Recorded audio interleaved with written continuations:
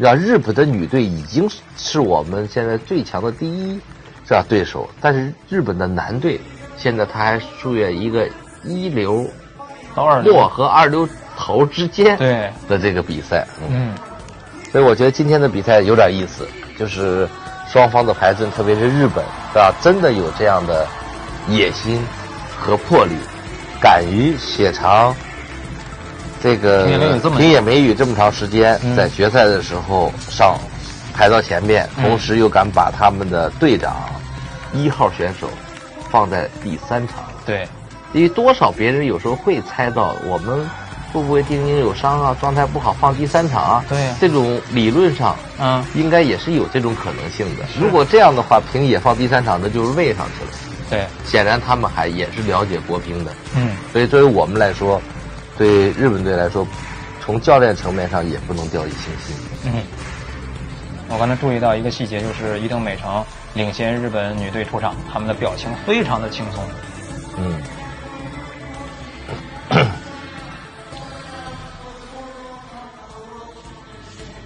而且日本呢，女队，我认为她这么多年跟中国队一直在这种争斗，但是在大赛当中，中国队是一直摁着他们的，是完胜他们的，所以没有让他们抬头。我认为他们现在还一直处在一个敢拼，但是不敢赢的状态，也很尴尬的这种位置上。是敢拼不敢赢，这个是要捅破这层窗户纸的话，他们是非常难的。但是为什么他们敢用平野？是因为去年平野曾经捅破过这层窗户纸，是连赢我们3个，获得这个亚洲杯的女单冠军。对，是不是？所以他们一定会把这个希望和梦想，最后还是会押宝在平野美宇身上。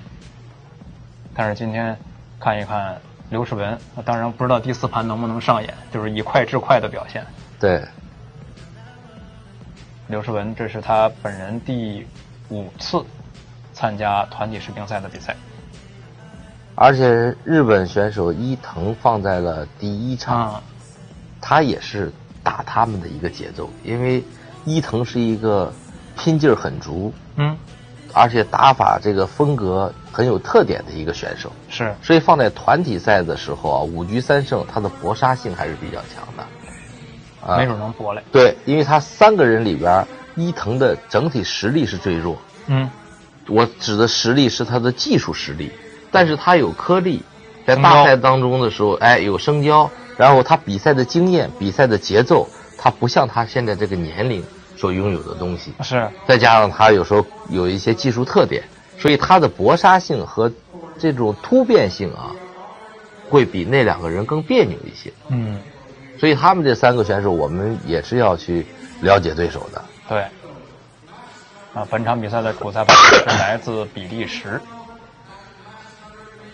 他之前呢，伊藤好像一直在打，多数吧，在这次团体世乒赛当中是打第1个，就是当头炮。对对对。后面这次跟中国队呢，平野跟石川倒了一下。你看他很轻松。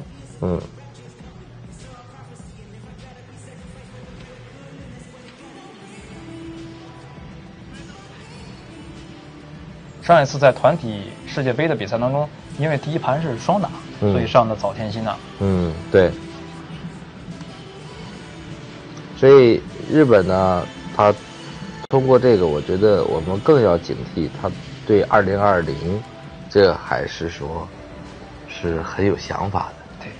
对，赛制不一样，一直在卧薪尝胆，而且他不只是在这个周期，是这几年卧薪尝胆，他已经在很长一段时间一直在投入大量的人力、精力、财力、物力来去培养，是吧？现在你说这个平野有7个人服务他1个人，是吧？在16年的奥运会，我记得当时的这个石川也是6对1，现在7对1，但是我觉得几对1到比赛时候1对1还是1对1，还是要回到1对1的概率上。是。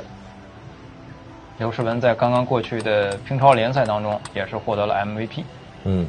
伊藤好像在我们的甲 A 比赛成绩也非常好。连胜哈，12连胜，我记得当中。所以第1场双方都派出了自己的先锋，快攻先锋，对，都是进攻型打法。他们既想拼得第一场的胜利，同时又想打出自己的气势。伊藤美诚今年年初的时候是全日本锦标赛的冠军啊。他在团体世界杯决赛的时候是跟宁队打的。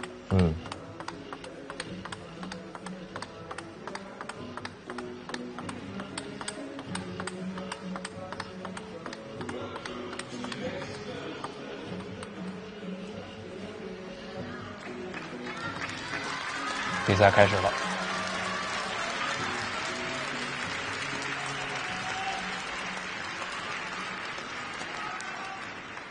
所以这第一场对两个球队来说至关重要。是。大家现在都派出状态最好的队员。对。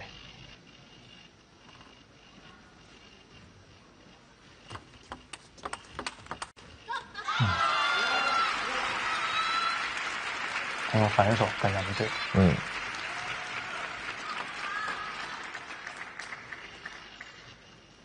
所以打颗粒呢，刘诗雯就是一上来的几个球很重要，对颗粒旋转的适应和节奏的把控，就像马龙前面打的时候是一样的。如果第一局他几个颗粒让他适应了，心定了，对手就很难打穿他。对。但如果上来对不上点的时候，那这个在调节当中里边，哇，好凶啊！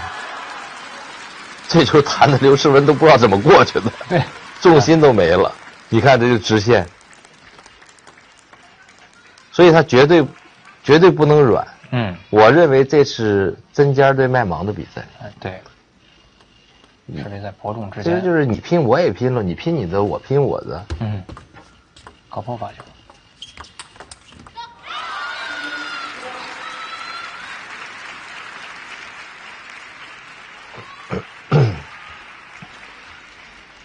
这就是颗粒的这板戳球。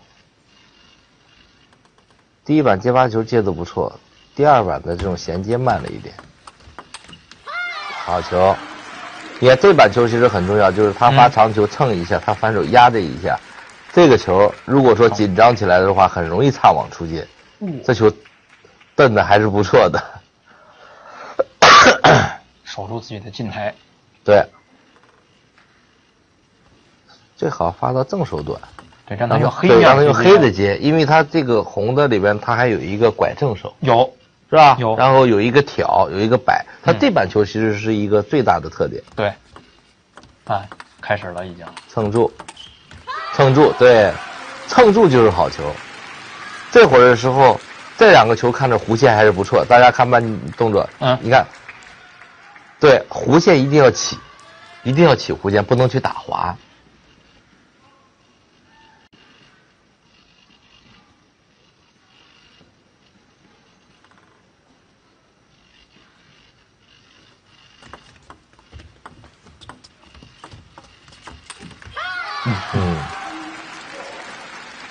其实这个球被人摆住了，有点难受了。是。正手竞争弱一些。对，但他们其实真正的这种攻击性是不够的，你敢于让他去攻。搓出去。好球。他说擦边这个球。对。裁判员判了。搓出去。带了一个。擦边，判了，对，他刘诗雯后来也示意了一下，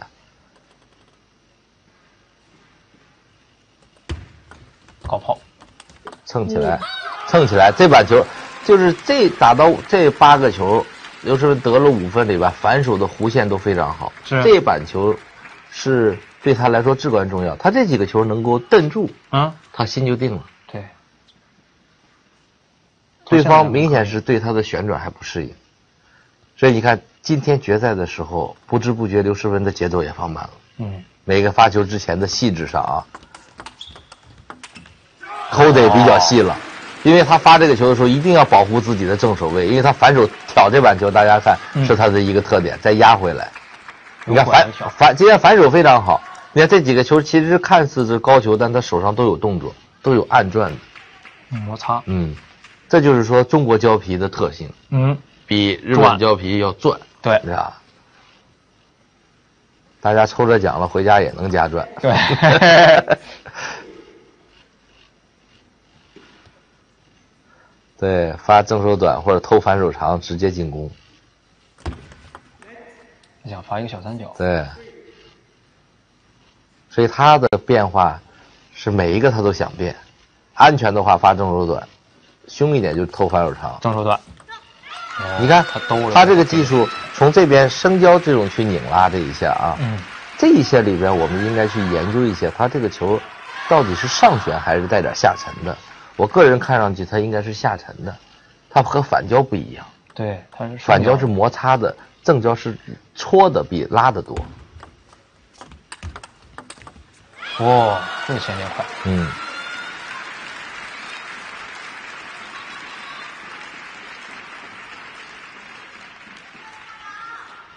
保护正手。对。现在就是说他的接发球上要把球戳得深一点，主动下去，要主动进攻。搓到正手了。戳正手被对手等了，这是其实戳得很转的。是。6-6，这会儿节奏要控制一下，又等于重新开始了。第一个发就注意别让他反手拧，可能发长球。短了。好球，好球！这个球其实很细致的。其实看上去到第一局的话，刘诗雯的手感还是不错的。这球摆短，而且他是戳短，这是绝对高难度，男孩都不敢使用的技术。男孩一般是卸短，他们是女孩是戳短。对，这两个发的非常直。对，你看他的这个动作也是在说，太勉强了过正手。你看第一板对手没有撕开的情况下变正手，他有时候还是有一定的搏杀性。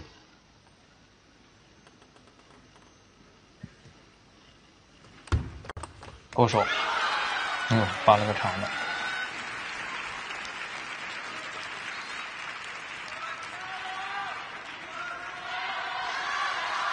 这球明显是一个拱的，加保险了。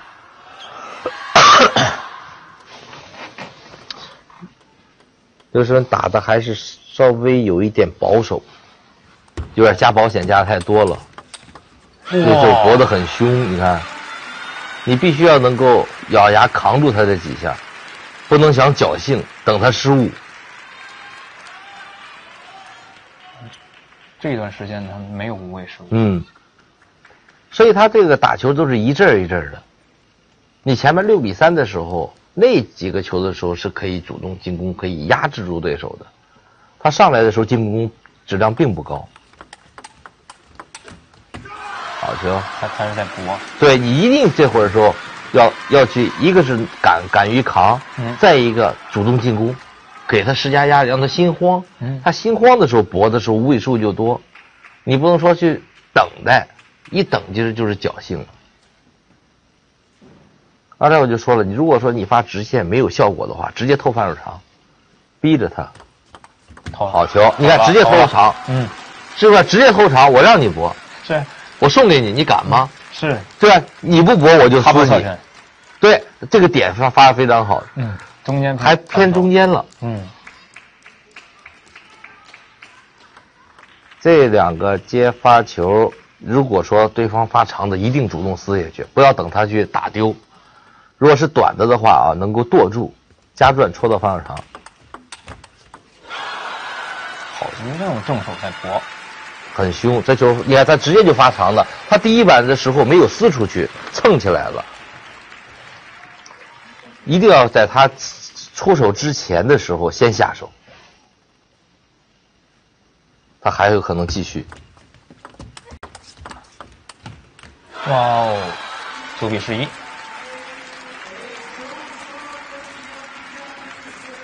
对方是用可以说是搏来的第一局。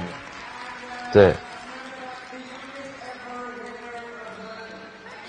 这一局啊，他就是说在6-3那个球发一个短的，对方反手拧一个，他撕丢了之后6-4，是吧？这被对手这种站住了以后，你看现在人家连续调动，他这球后半局的时候勉强给正手太多了，质量勉强给正手太多了，正手拍了和拉他多少个？对，是吧？他加转戳了一个正手，人家穿了他一个，那会儿6-5的时候已经穿了一个了。后边的下半场基本上下半局基本上都是靠这个压完之后正手拍的得分，所以这个球上就是你一定要扛住，敢于给反手，因为他个子矮，你敢于给反手的话，他反手压的力量是有限的颗粒，如果他一侧身，正手的空当就出来了。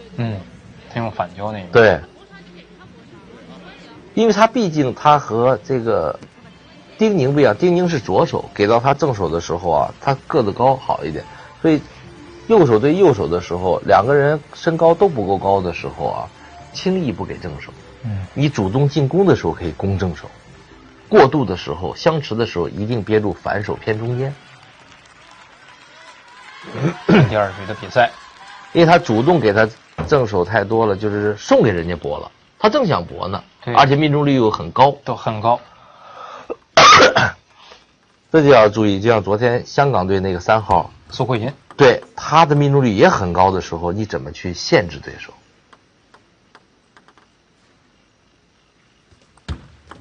高手投到了，你那正手的击打很多，他的球特别愣，全是拍出去的。你一旦让他这球打起来的话啊，你这球是有难度的。你知道他没有弧线，他不是拉，也不是快带，对，那是击打。这会儿有点难受了，这会儿有点难受了，一拉起来，你看这球飘过来是下沉的了。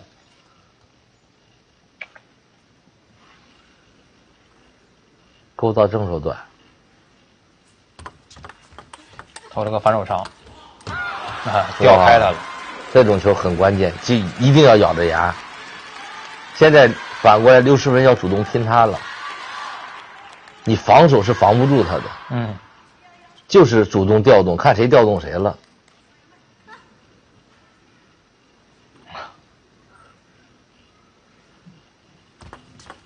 小三角，这球不好，这球他拉过来是下旋，所以一看他们对这个球的准备上是不对的，这明显的下旋。刚才第一个我已经这个说了，你看他戳都戳到自己台上了，是太低，完全不知道对方的这板球的旋转，所以要避免这个球。勾手，中间。有啊，行，这个带着点插网，要小心了。这球你看慢镜头已经带点插网了，就我刚才说的，这对打颗粒的时候很容易带着网，一插网上台和出界都是很接近的。再扛1分到3-3就好打了。错，吊住，有了，漂亮。刘诗雯这球啊，站在中间正手位，勾他正手小三角，勾他正手小三角，或者是直接偷反手长球，勾他正手小三角，这样他没法过来去拧，再奔反手长球，对，奔反手长球，长球他没法拧侧旋了，所以这个就是回去之后一定要找一个生胶去练这样的球。张睿一直在跟着咱们中国队了。但是不应该他这2个球上再奔长球有可能，还是长的呀，没打到，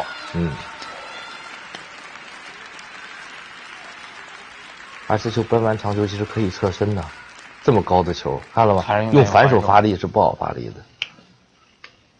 4-3很好的机会，这是选择的一个问题。他也发长的，对。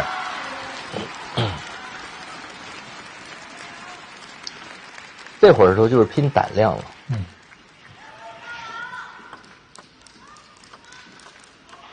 这会儿双方就是拼胆量，绝对不能让他看出你软来，丢就丢了，短的了，撕出去。对，撕出去。所以这会儿你绝对不能去这个考虑别的，对，打不上就打不上了。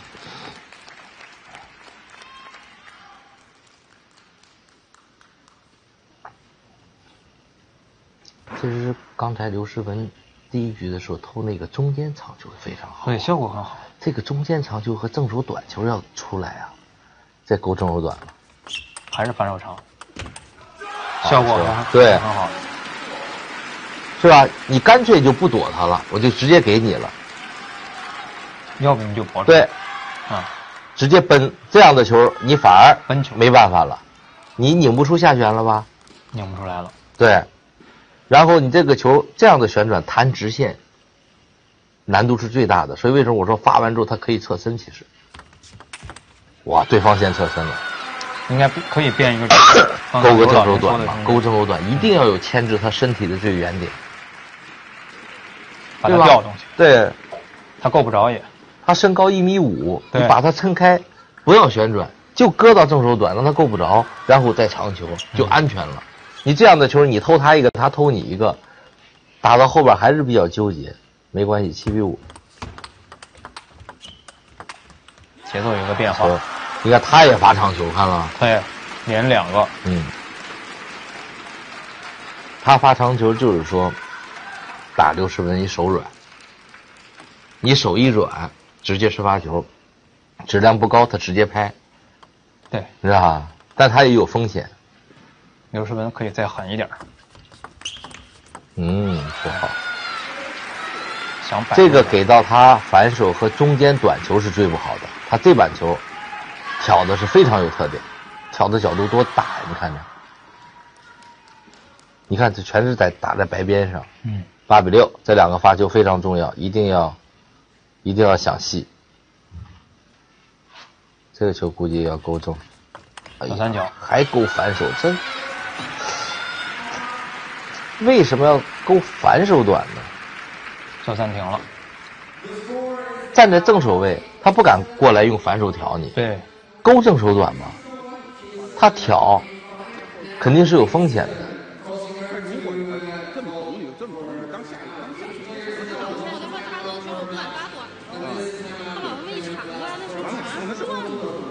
你看他对这个旋转上，就是那个2个铲球啊，这种拧下来的球，他们到现在还在讨论是下旋，早就应该知道是下旋了。对，他完全是不知道这个旋转上，但现在在这样大的比赛当中一定避免。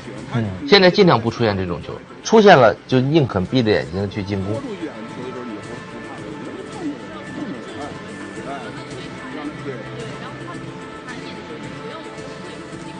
站在正手位，发他正手短，勾他一个。对，因为你站直线的时候怕护不住正手嘛。对，站中间发。这个球他应该2次大比分领先的时候发球，发长的被人驳一个，短的被人拐了2个，完了又戳一个，又戳了一个，是不是？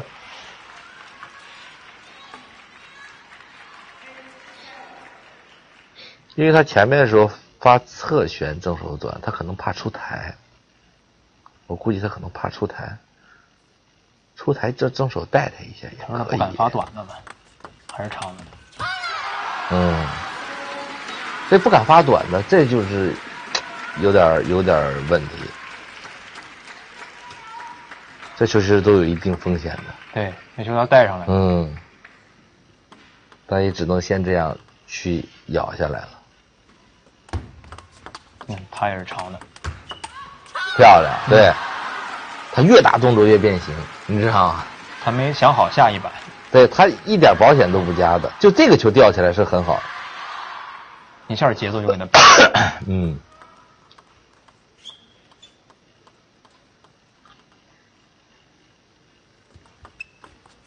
小三角，哎，好像拉了一个。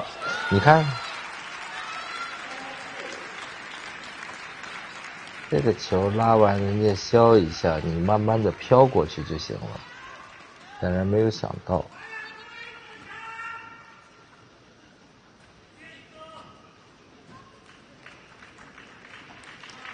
你看他反手这一下戳这一下戳的真是不错的。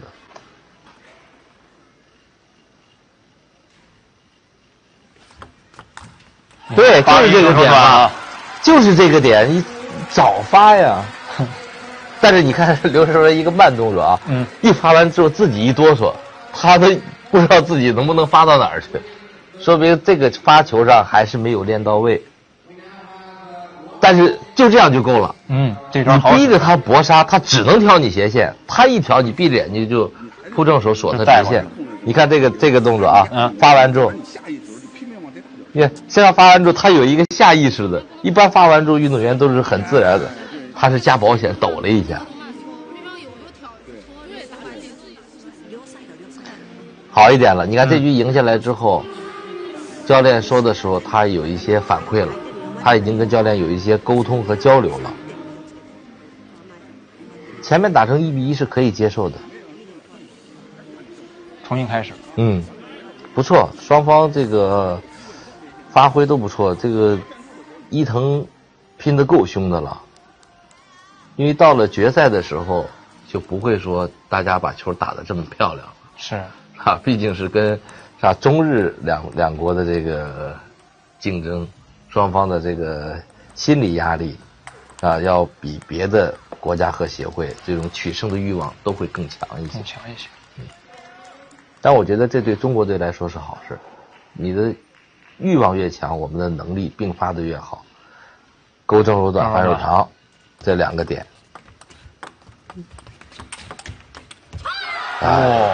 这球很危险，发到反手多冒险呐！这就是防过去，他自己都不知道怎么扛过去的。你看，打那么大角度，他不知道怎么拨了过去的。对，反手带过去的。这球我估计不会再发到反手短了，不是正手短就反手长。你看，这球都是很难受的，但是能硬扛2下，他还是说明发正手短没把握。对，一紧张了之后啊，运动员都是习惯性，哪有数，哪是真的，哪是假的，全体现出来了。还是搓到他中间，吊住，好正手。对，这就是过渡球给他反手嘛。你看这几个球，你给他反手，他侧身无论怎么拍，大部分啊还是说拍到他反手位多，最多是快带，偶尔到正手，正手不要了，我就要反手，正手给你，因为正手直线难度最大。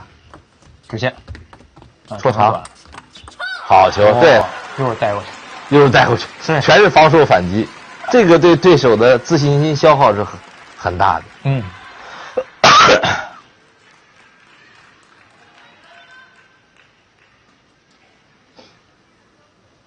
4-0，手松一点了，可以打开一点。开成正手短了。你看啊，这球人家一戳过来，他完全就跟没见过似的。这就是女孩子碰见这样的，这其实不是突发现状，他们打了这么多次，这球肯定经常用，只不过他在场上的时候感觉这个旋转有点吃不准了，避免出现这样的球，要不就干脆都发长球，还是长。对，你看这球是很明显，他发完长球，如果有慢动作，你看刘诗雯根本没有往正手保护，人站在反手位，没走，看，你看球打丢了，他板型还在反手呢，他根本没往正手，这是对的。我就把这个漏洞让给你，但其实难度太大了。这命中率只有10%和20%，这也是比赛经验。我就要这边，那边不要，打着给你。对，你肯定要打我这边。对，你打这边我就下手弄你。中间，哇，这是往脸上打。对，因为他扛了几个好球之后啊，对手就会再加力，再加力就变形了。直接打脸上了。封眼，这是打板边了，所以躲都不好躲。换高抛了，小心，有点拱，好球，这都达不到。你看这能扛住几个之后，其实刘诗雯在前面打的时候啊，他的心跳不是在这儿，是在这儿，对，在嗓子眼儿一直在这块，扛住几个之后，现在放下来之后 ，OK 就自如一点。你看这个杆勾了。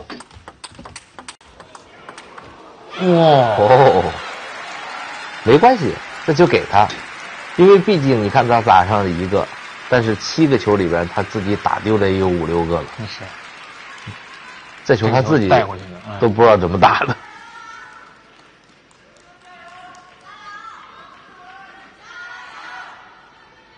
这是伊藤是典型日本敢死队打法。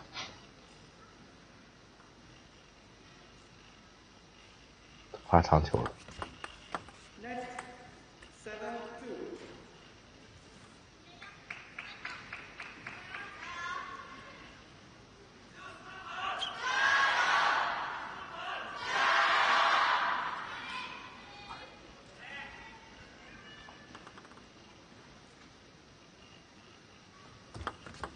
还是给小三角。哇，还是给他正手位的，质量不够。对手一退台，对不对？那正手的这个反手的空当那么大，又是颗粒，就不能再去给他正手去搏杀了。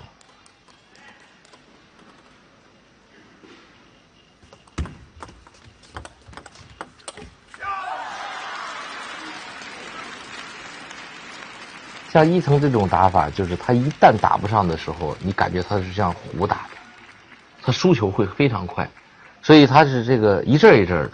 哎，那你等他酒劲儿过去了，他就对不准了，你知道吧？他上来在疯劲儿的时候，那会儿说尽量放慢。你哪怕这个1分钟打2球，你别1分钟打5个球，让他连续的，他是这种是一阵一阵的打法，把节奏降下来。对，这就会更加全面一点。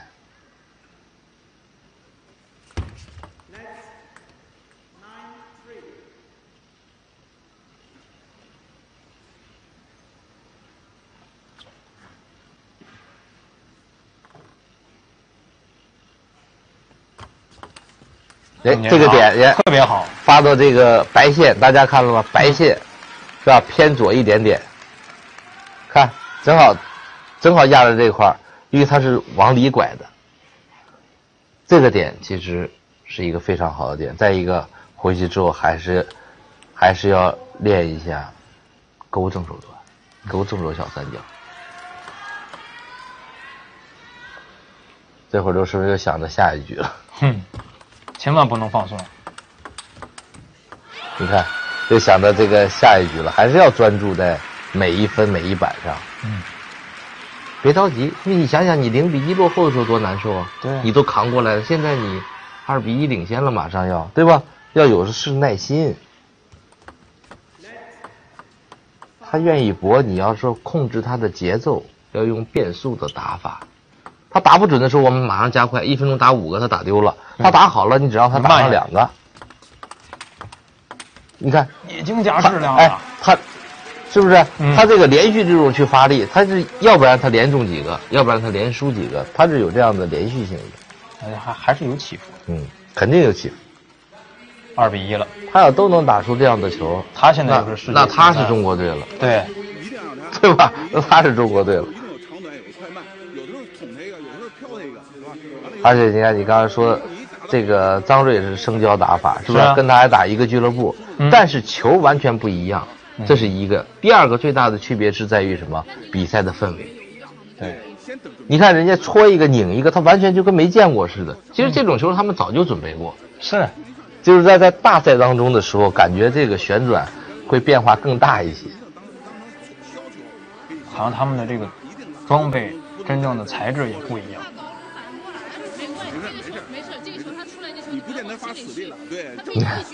你在现场的时候开始研究这个球了，我认为到这会儿的时候避免这个球，我可以不让你这么打，对吗？可以。你这会儿的时候再去研究这个，咱下来研究，下来有两年时间去研究他这个球，破了之后再让他打。对。现在的时候说不让你打就不让你打，我就发你长球和勾正手短，你怎么打？你这个技术没法出来，对吧？没法出来就行了吗？把他的这个第一点先限制住。对，我们是可以有办法，因为赢他不止一种办法，可能有10种、20种办法，你何必非要跟他较劲呢？漂亮！刘师傅这拳头举起来就有戏了。对，因为你现在相持球是绝对上风。又跟他拼反手呢？所以还得研究。包括真的为什么就是说他的身高，你看刘诗雯比他高出大半个头呢。哇，闪着他了这一下。对，这个高球这个动作有点变形，太狠了，轻松的锁一个直线就 OK 了。还是弱点意识。对，但是运动员到这会儿的时候，这个有压力、紧张的时候就难以控制自己的节奏。我们看上去容易。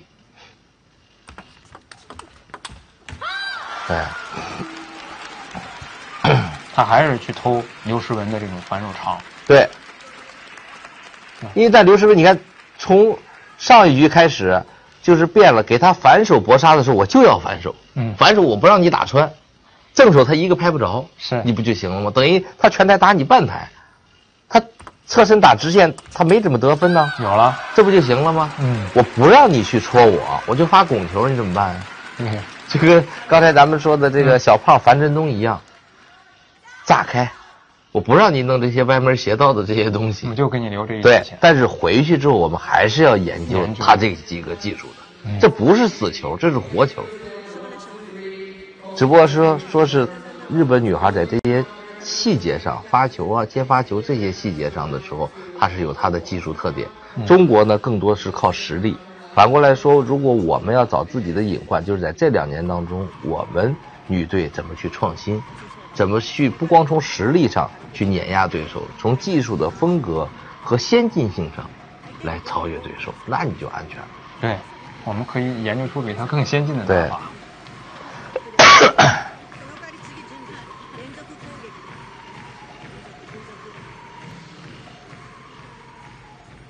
在伊藤他只会搏杀，他不会中性球。但是现在他9局过去了。对，9局过去了。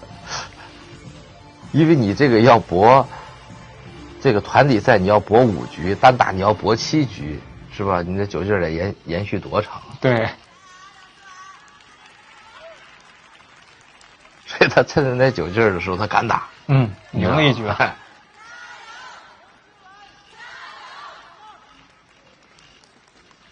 这会儿说不能软，不能保守，继续把主动权牢牢的掌握在自己手上，这是正道。还是发长的。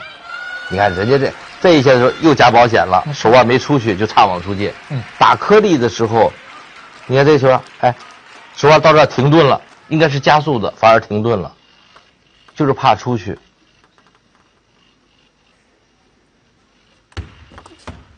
你看2个加保险，完全卡壳了。这人家叫完暂停，肯定是更是下一轮的组织进攻，就是搏你这个反手长球了，要不就侧身搏他一个也可以，没关系，再重新来，重新组织，大分2-1，我们领先呢。注意对手会不会长的侧身搏？你看，就那个他想用这个拧，但是你直接奔他长的，他动作自己也变形了，他没办法用这个球。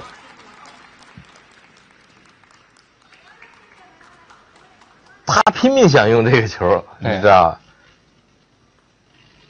他会不会侧身呢？没有。他先变线。先变线。不是刘诗雯，其实为什么不勾他正手短呢？就勾了1个10-8，对手直接就挑丢了，直接你就捡球去了。这个球这样的局面的时候，因为你第一个发长的很好，第二个对手是肯定有准备的。注意，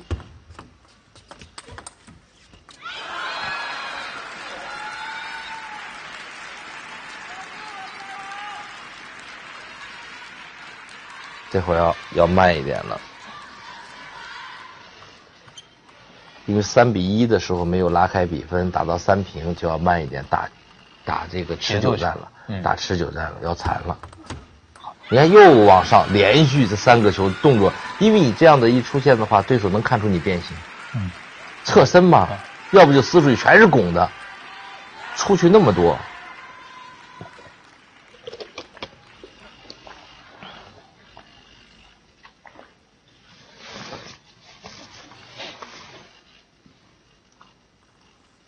他观察了一下伊藤。哎，勾正手了，漂亮。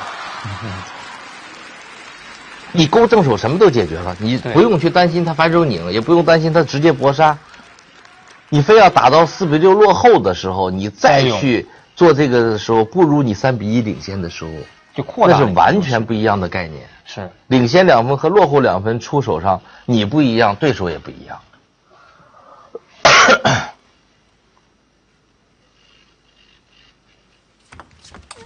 哎，对方错开了，回头，对，护住，很好的6-6。这个球啊，这个球接发球的时候，刘诗雯一定注意反手的这个长球拱球，胆子大，侧身直接冲他。哎，这是第一选择。第二选择就是说，我不往上蹭了，直接反手快撕或者快推过去，推过去。要看他敢不敢看着人推一个在里边。短了，他不打长的了。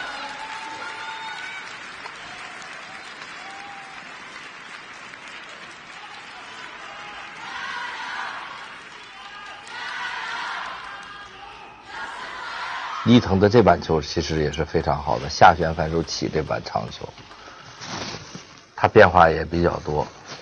完，他勾了咱们一个。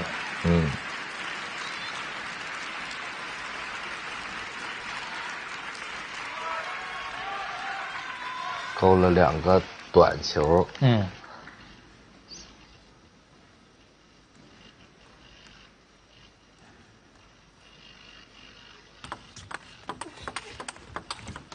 漂亮。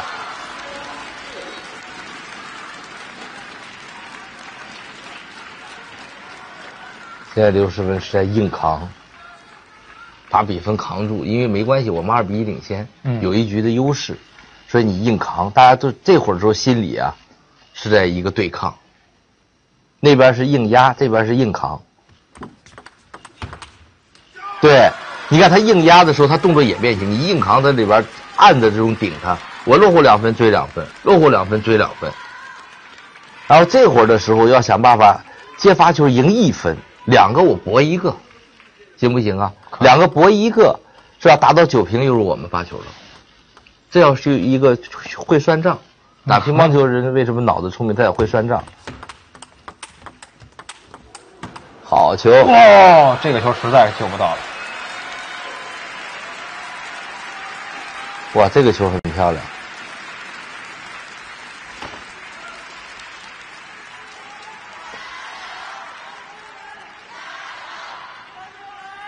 对面开上才是他这个球，你看一会儿打上2个，一会儿打丢2个。对，不好把握他的这个状态。对，不能受他影响，我们要打自己的节奏。拍上，您回的不是很坚硬。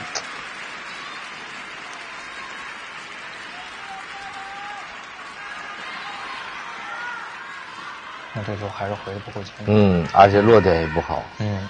没关系，想好自己的发球。8比10。对，想好自己的发球，一个一个咬啊。反手长，还是长，搏到。你看，直接被人家算到了，你知道吗？双方要打决胜局了。那这段时间他这个劲儿又上来了。因为你没有变化和牵制。有人可能就像他刚才在局间的暂停的时候，跟李指所说，他判断不清他的这个旋转，他不敢发，不敢勾他。而且你看他打的那个球其实是没有弧线的。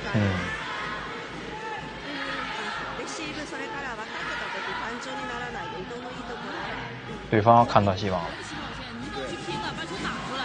然后技战术没有那么多技战术，这会儿就打人了。所以你一定要坚定，不管你打哪个技术，一定要坚定，坚定去出手就可以，哪个都是对的啊。还是哪个都是对的。你看小猪说的比李准还多。说的有道理的，运动员说的这些有道理的，因为真的没有那么多技战术了，躲也躲不了了。打到这会儿的时候啊，躲也躲不了了，就是找一个自己最有数的打法，大家拼心理吧。就看伊藤敢不敢赢了。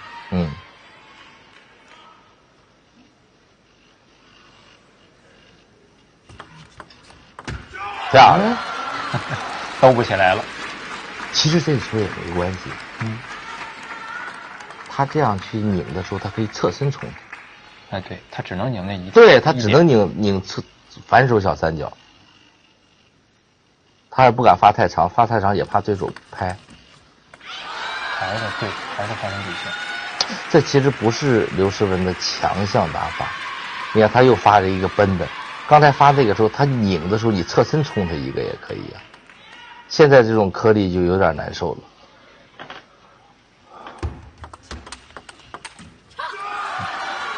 压的是他中间，压点中间，对，撕点中间。啊，这下出。这会儿看谁的心理更强大了。对方是敢死队不要命的打法，对不对？那我们怎么也得敢。这球太漂亮了，这球太漂亮了，直接对冲他了。哎，直接推到正手位。这女孩子里边特别少下沉的，这两个发球啊，一定要发好。勾反手小三角侧身进攻，还有一个就是勾正手短，勾正手短，让他用反胶去接。漂亮，对，因为你现在这样过去没办法，他没招，他只要这么一拧，肯定是下旋，对，是吧？肯定是下旋，你就侧身冲他，往中间冲肯定有。他主要是怕他这个和侧身拍这一下。很明显。这球不插网发过去是好球啊。正手短，哎，长了，好球，就是要这样球，半出台都没办法，他只能拉斜线，正好反拉，只要用黑的一接。所以现在大家知道为什么我们原来在世乒赛这个封闭训练的时候发球有比赛。我们上次这个春晚的时候搞那9个点，拿那个9张 A4 纸啊，就是发点。你看平时10个都能发上9个，这会儿就要这一点上要不着。这就是说心理很好，很好的节奏。贴住，别退，运气可以打上，哇！运气可以打上，哇！又手软了，顺手打人正手。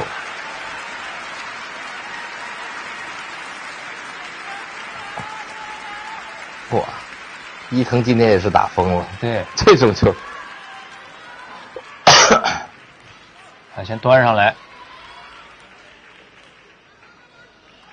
没关系，没关系，还是说长的就往直线撕，能不能，或者撕的角度大一点？太发长了。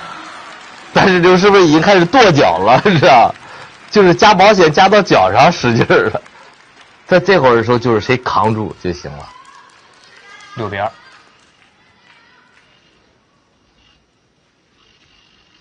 勾到正手，刚才那个扳出台非常好，他绝对锁不了直线，一拉斜线一扳反拉，他也兜不起来。不能要侧身的，发小三角就要侧身，发小三角就要侧身，正手让给他，留给他，对不对？正手让给他，把这种侧旋让他去拼你正手去。这两个发球非常重要，要不就敢发到正手短，要不就一定要侧身。刘师傅也要多用正手，质量很高。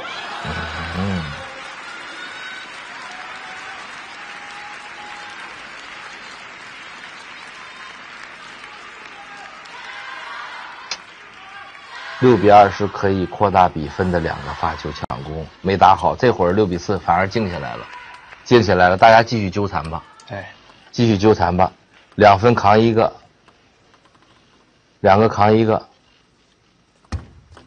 他变正手短，拉住反手啊！对，这几板扛的也够硬的，刘师傅这几板扛的也够硬的了，够吓人的了。这球打到板边了，你看吧？这球慢镜头能看出打出板边了。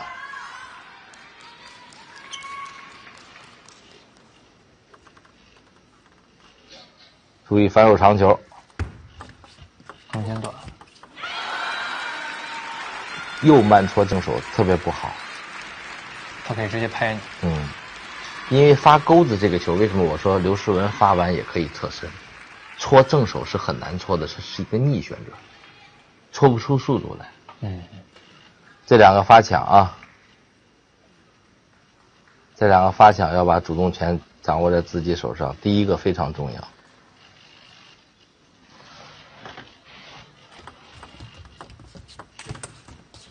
哇，让人家摆短，然后又拍上了，比分迫近了。连续3个发球，刘诗雯都没有得分。对，连续3个发球，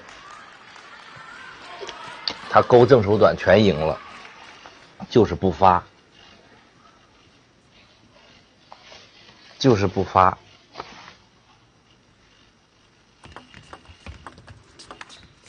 哦呦，这球搓出去太悬了！这球是人家想要的一个局面。他手软了，你看他也顿脚了，顿脚就说明出手加保险了。这球扛住了之后，两个接发球绝对不能再侥幸去慢戳正手长，要不就摆短，要不就捅到反手长。很好，你看打不出直线，他侧身这板直线一个没打着。没有。而刘诗雯勾他正手短，勾了3个，全赢了3个，全是最关键的比分，但是再也不发第4个了。对，他也不变了，又变回去了。现在他的粉丝多祈祷第4个出现，又慢戳正手，还是防守，又慢戳正手，你看这又慢戳正手长了。他一慢呢，一疼就拍。他一说正手人全拉在直线没关系，现在9比7，千万不能侥幸。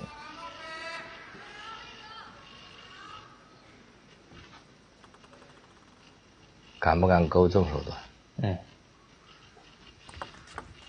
中间偏正手一点。哎呀，这球带的还可以的，但角度没敢发出去。9比8。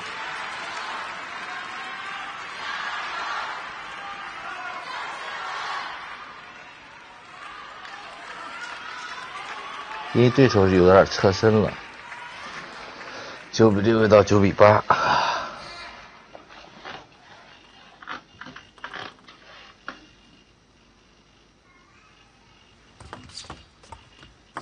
机会。哇，这个球也挺悬的，这球好悬呐！你看出来了？哎，这球按理说应该用侧身进攻，他反手这么高的球，绝对10比8，制造擦汗了。这女孩啊，打到6分的时候很难记得擦汗，只要不慢戳正手长，要不就刚才推挑一个特别好，对吧？我说那个就推的那个，慢慢推挑他一个。哎呦，推到正手，推正手，这就推的不错，他看出来了，但推到他反脚那边就会好一点。10比9啊！这会儿胆大吃胆小，短的。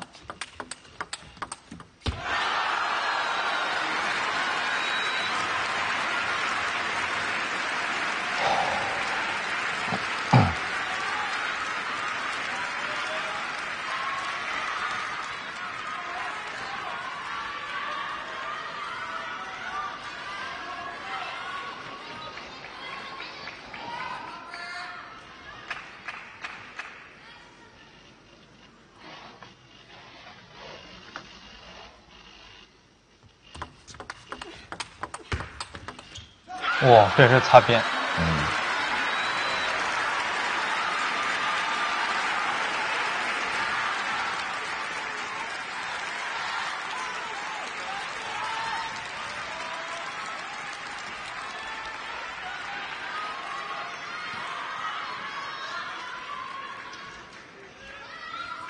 没关系，坚定啊。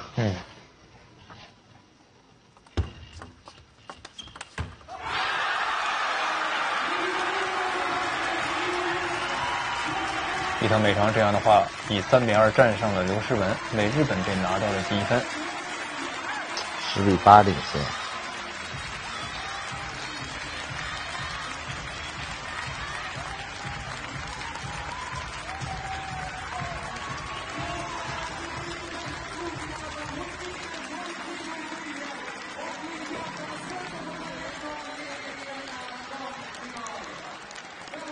最后时刻留着感觉是刘诗雯有点保守。最后一刻对手拼得比较凶。我觉得在一些这种技术环节上的时候啊，还应该再硬一点，再愣一点。还有一个就是说，在这个变化上，这个打点上打得还不够。后边的时候，这个接发球上，你看除了慢戳，正手全是慢戳长了，摆不住了。还是这主动性戳下去之后，主动防守这些没有。不过没关系，中国队0-1落后。我认为中国队的实力，每一场球其实都是可以这个打好都可以赢的。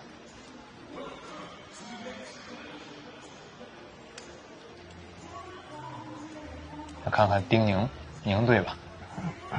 所以6-1领先的时候，那会儿可以扩大比赛比分战果的时候，就是整个没有，因为什么？前面也说了，他的刘诗雯的变化很多，但他的变化没有抓住对手最软肋的一个7寸的一个点，所以有时候抓会让人跑掉，抓会让人跑掉。第一局赢完之后觉得应该问题不大，2-1的时候应该觉得问题不大，到决胜局6-1领先，你看这样的这种局面，说抓跑了，让对手搏到最后，你感觉点越来越少了。で、リードされてタイムアウトまでリードされてタイムアウトの後で流れが変わりました。そういうことで変わりましたというでしょうね。どういうことをしましたか？自分からとにかく攻めていくことを意識してやってました。After the time out, I was just thinking what I can do, and I think those things that I'm good at, and then concentrated on that, and then it changed. And you played in an offensive way, taking a lot of risks. Is that what your tactic against Liu Shiwen? だからそういうもう少しそのディフェンシブにして、そしてあとはアタックしてましたけど、そういう作戦でしたか？もう一回。はい、もう一回。だから攻めるというそういうことをしましたけれども、その最後まででしょうね。はい、最後まで自分の卓球をして攻めるっていうことを意識してやりました。So I was just playing attacking, trying to attack and attack to play my own way of attacking, and that's what's really the success.